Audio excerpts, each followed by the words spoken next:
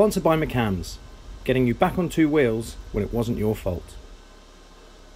This is an Indian FTR 1200. What it's not is a bike just for pottering to the shops and the cafes on. What it is a bike derived from Indian's flat track racing bike that since 2016 has been dominating the American flat track series. Sure, it's comfortable, you can get coffee on it. But what it really wants to do is go fast and go sideways.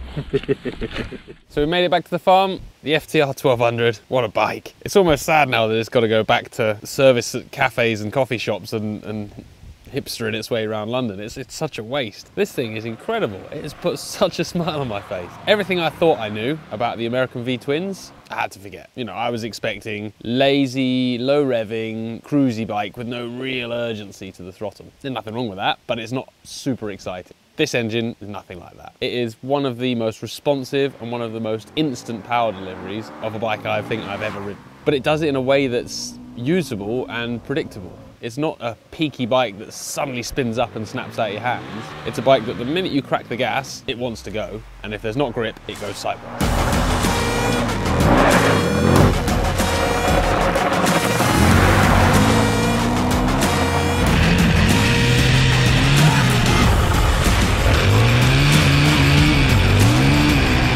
This FTR 1200, as I said to start with, it was based on Indian's FTR 750 flat track race bike. That was a bit of a milestone bike in itself. They took that to the flat track, the American flat track series, and they took it to Harley, it's been their series for decades now.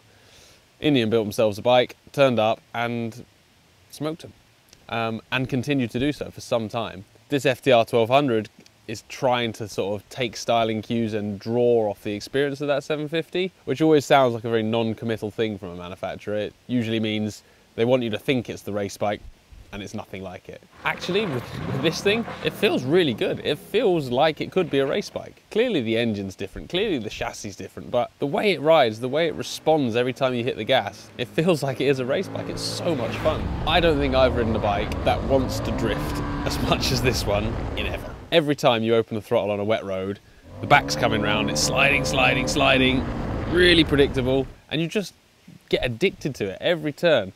Then on the gravel roads, it's even better in your third, fourth, fifth gear, power slide, power slide. It's such an addictive feeling, and it just put a huge smile on my face from the minute we rolled out of the door into the cold drizzle this morning until the last fourth gear power slide back up the road to my house. This bike is a riot, and that's what I like about it.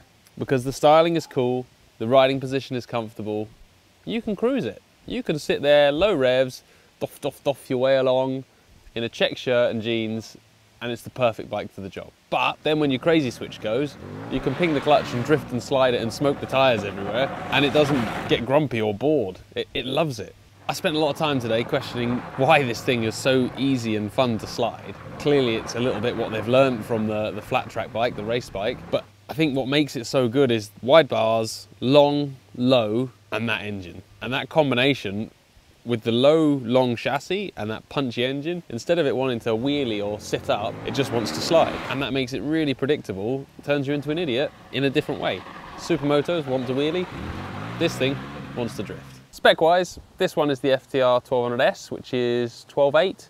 The base model's 11.8. This one's got fully adjustable forks, fully adjustable shock, Sachs shock, a ZF fork, Brembo brakes, Brembo master cylinder, snazzy Pro Taper bars, and actually quite a trick touchscreen LCD display. That's a really nice touch, and it works. A lot of time with a touchscreen, if we can remember rubbish early touchscreen phones that didn't ever do what you asked them to, this one works, and it worked in the rain, and it worked with gloves on. So a big win there, and it just makes navigating the menus that little bit easier. You get traction control, rider modes. The traction control's proper lean sensitive traction control as well. It's a high quality unit. And you get the 3 selectable rider modes, and you get a track mode, which is where you can turn the ABS off and the traction control off and go crazy, which is brilliant.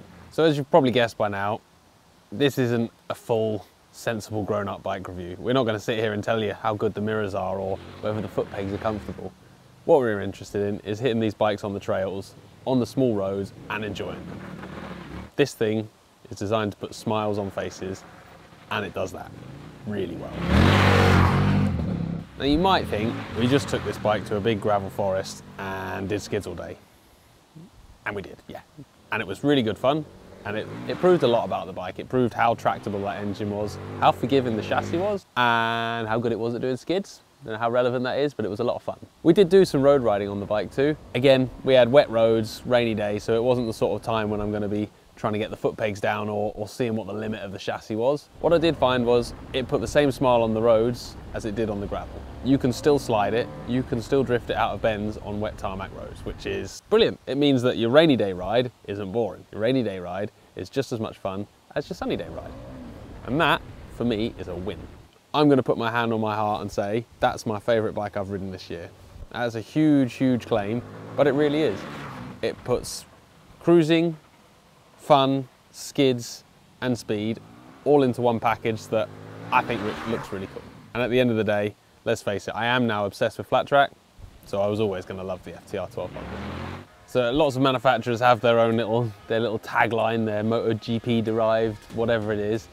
Indians is quite cool. It's from the dirt to the road. So they're talking about taking their dirt heritage and their dirt race bikes and making them go on the street, which is fine. So we took their street bike and took it back to the dirt where it belongs.